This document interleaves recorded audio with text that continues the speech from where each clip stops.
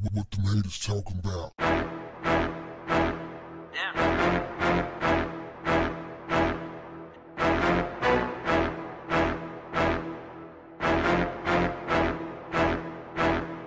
What's up, family? Tulsa Mayor G.T. Bynum blasted one of his top commanders after the officer denied that there was systemic racism within the department. Then, this clown went as far as to say that African Americans should be shot more.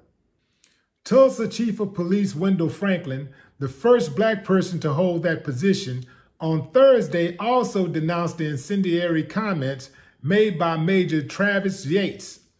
Chief Wendell Franklin and the Tulsa Police Department want to make it very clear we do not endorse, condone, or support Yates's comments made on the show, a statement from the TPD said. This matter has been referred to our Internal Affairs Unit. Yates was on KFAQ on Monday in a weekly segment called Behind the Blue Line when he said there's no institutional racism in policing. All the research said, including Roland Fryer, an African-American Harvard professor, Heather McDonald, and the National Academy of Sciences, all of their research says we're shooting African Americans about 24% less than we probably ought to be based on the crimes being committed, Yates said. Well, damn, Mr. Ku Klux Klansman, tell us how you really feel. Fam, man, protect yourself, protect yourself, protect yourself. Listen, these Klansmen, they got to be held accountable. That's all they are. There's no other way to put it. These are not like regular human beings. These are subhumans. And they're running around with badges and guns. And it's a bunch of them all throughout America. This is the mentality of many of them. This clown said we're shooting African Americans about 24% less than we ought to be.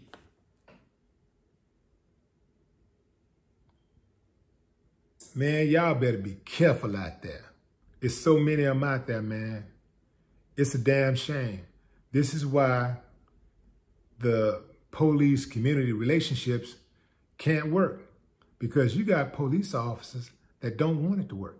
Listen, the overall community would like to have a good relationship with police officers, but they don't trust the police because the police can't be trusted. They've shown they have a propensity to not be trusted. And they've shown a propensity to not want peace in the community. The mayor said Travis Yates does not speak for his administration or the police force. If that's true, why is he still employed? Sounds like the mayor is either a coward or he don't really have any power. And he can't help himself. He can't do anything about the racists, the KKK members who are on his police force. And I've seen this in other cities. Some of these cities got black chief of police, black mayors, and they got the same problem as any of these other cities that have predominantly white people in charge of everything. They got a white mayor, a white chief of police, and they still gunning down black people. It's happening the same way with a black chief or a black mayor. You know why? Because the issue is systemic. And that's what the fight is about, defunding the police. That's what it's about, hitting them in the pocket. See, once that happens, oh, they'll get right. And then start putting their asses in jail, locking them up.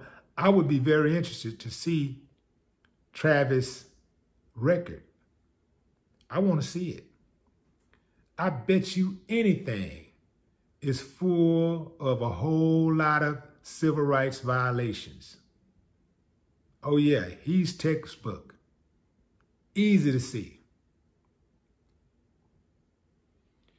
Travis, I want you to know something before I go. Don't take this personal. But your mama should be embarrassed and your daddy should have pulled out. No more talk. What the haters talking about?